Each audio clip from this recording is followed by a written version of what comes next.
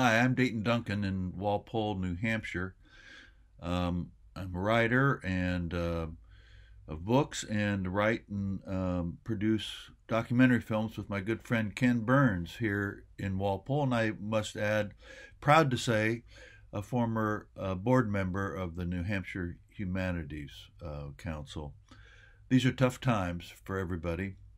And tough times are times when you need the humanities more than ever to remind you and connect you to our culture, to our history, um, and to remind us that we've been through some of these things before and have managed to get through them.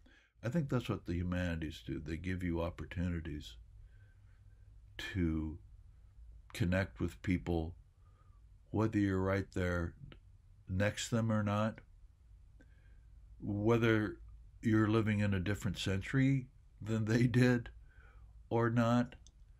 The connective tissue is the humanity that binds us all through our history, through our beliefs, through everything that we do. And that's why I'm a supporter of the humanities and of the New Hampshire humanities, and I hope you are too.